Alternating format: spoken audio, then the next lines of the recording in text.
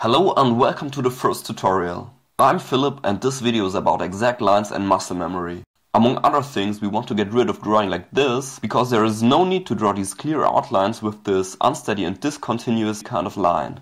Instead, we will learn to draw about like this. With some practice, you will be able to catch the line perfectly at the first attempt. Notice the confidence and speed with which these lines are drawn and how much better it looks. Actually, it's a quite different feeling, but we will get to all of its benefits later. In this video, I will talk about two experiences that brought me on the way of learning to draw these exact lines, and I will show exercises to get a grasp on the subject. One obvious approach of learning to draw exact lines may be drawing very carefully and slowly. I used to draw that way often when I wanted to draw something accurate. I was constantly looking up and down to make sure the line I tried to draw was correct, and I did it slowly and carefully, maybe almost fearfully, and erasing when a part wasn't as it was supposed to be. Well, I don't think you can learn to draw exact lines that way. In fact, we will do the exact opposite.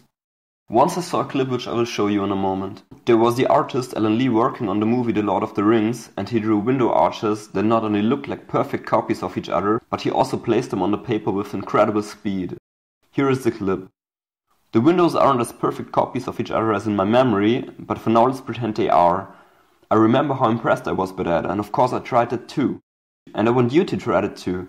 Draw shapes like that and draw them quickly and with no stopping or slowing down. Try to make them look exactly like one another and exactly like the original. I suggest you to stop the video and try it several times before I show you how I did it and we compare our experiences. When you are done with a series of these arches, it may have looked like this. If you begin to draw it quickly, it's very likely that you will overshoot the intended line by quite a bit.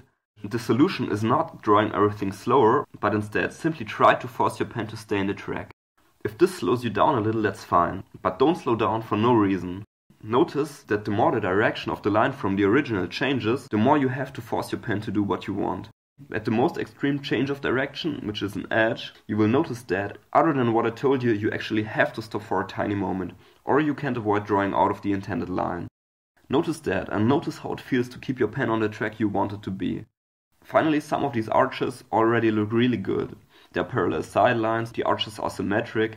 If in the end you are not as quick as the guy in the video, that's okay, and neither am I. The important thing is to get an impression of this feeling of forcing your pen, and I think you can only perceive it when you start drawing very quickly. Of course, you can do this exercise with any shape, and I encourage you to do so. Just make sure the shape is about as simple as these arches, and that it contains both smooth curves and edges.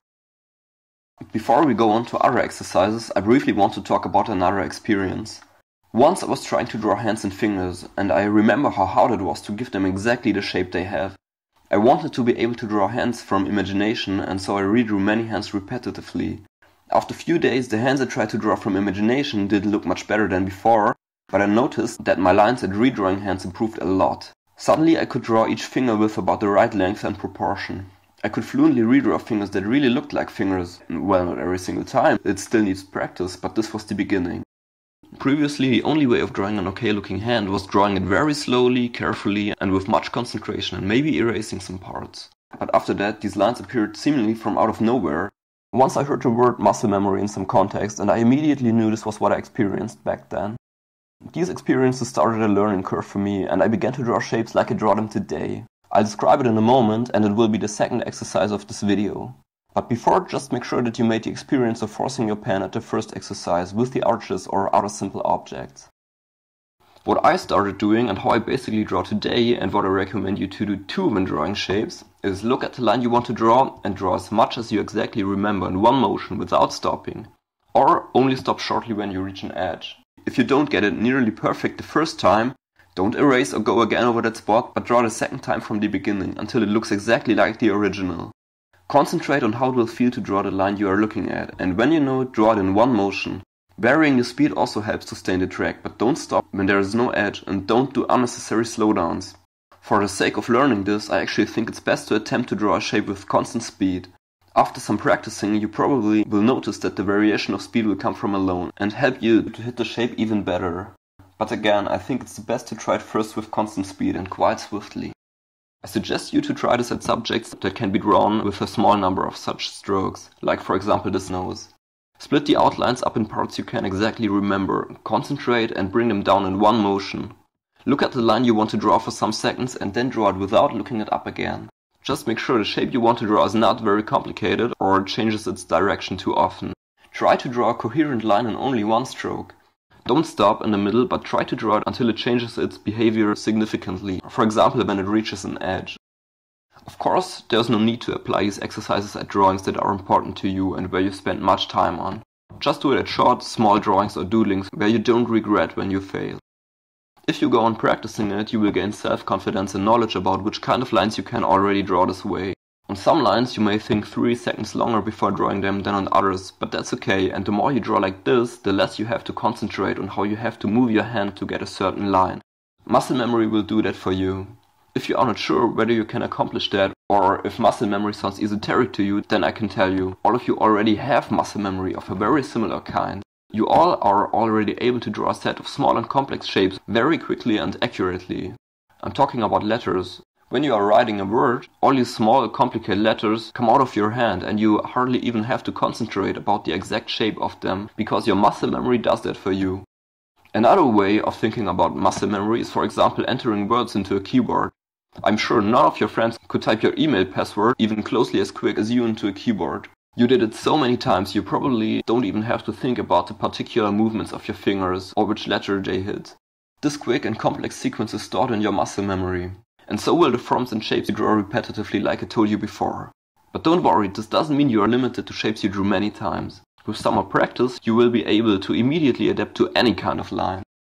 If you are interested, in the description are some videos of artists where you nicely can watch how they capture the shapes in this first try, perfect result manner, as I call it.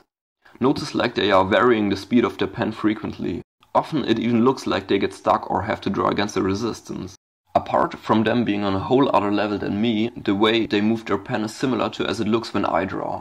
And it doesn't only look that way, it also feels like getting stuck here and there. I can feel the lightness or heaviness of a line.